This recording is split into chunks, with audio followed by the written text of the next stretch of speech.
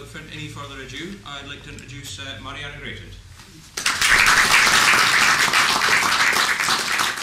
This was a tank we developed that was like a small miniature tank that could be used in an exhibition so that people could see rolling waves and what was actually happening underneath the water. Palamis, but I've just started some other paintings about some other forms of tidal and coastal power, so that's what I'm we're looking at 5 meters a second. That size rotor, a 10-meter diameter rotor, will operate at about 30 RPMs, and so while that's not very fast, the tip speed still is. There's pretty large pressure differentials that take place at the blades.